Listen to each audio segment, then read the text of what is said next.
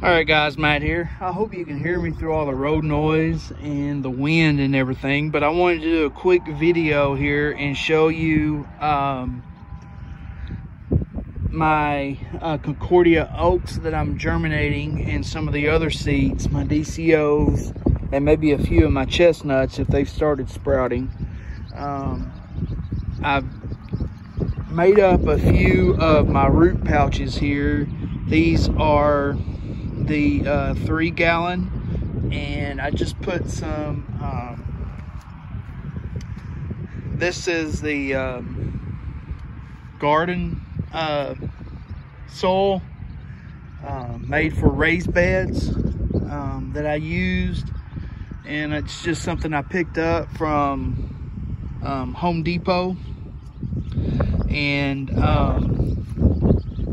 got it today. It's made for raised beds. It's made by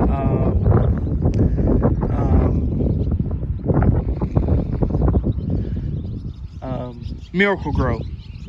Couldn't think of the name, but it seems to be pretty good soil, and I think it's going to work fine for what I'm wanting to do.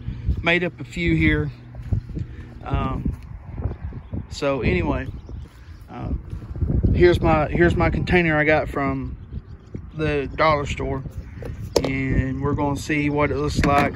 Here's my medium that I use. Is just sphagnum moss, and right in here is my Concordias that I grew or harvested last year. I didn't get very many.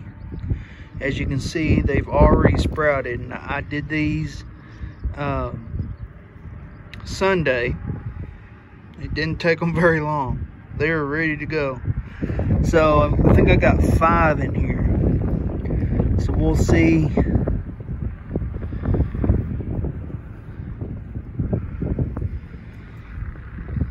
Pull them back. I've already planted one, and there's 2, 3, 4, 5 right there.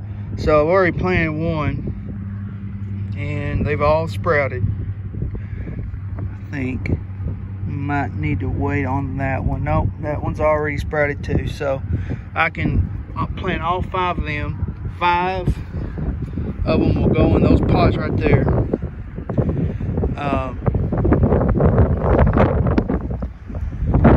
Planted one in this one already, and I'll show you how I plant them. I just plant them just right below the surface, and as you can see, the root radical is pointing down here. So what you do is you just take it, and I mean, it's not rocket science, guys. You just take it and put it right in the middle of the pod here. Make your little impression, and point it down. Point the root down. Okay, because the root's going to go down, and then you're going to get a little shoot going up. That's going to be your tree. So you don't want to force it and break the tip of the root off. But I like to always make a little indentation and then lightly cover it. Okay, and the reason you do that,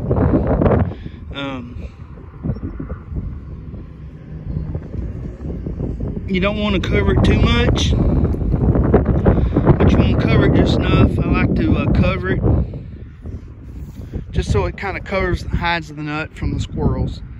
I like to maybe give them a little challenge if they want to find it. So there you have it, guys. That's how you plant Concordia Oaks, or how I do it.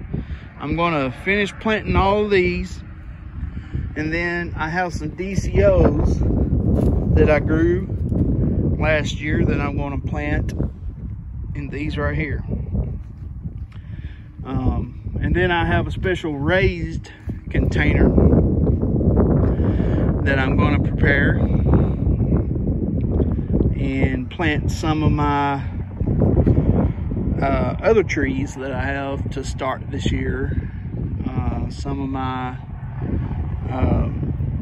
chestnuts and other trees. I also have some little oak trees that I'm going to plant here with them whenever they get sprouted. But anyway,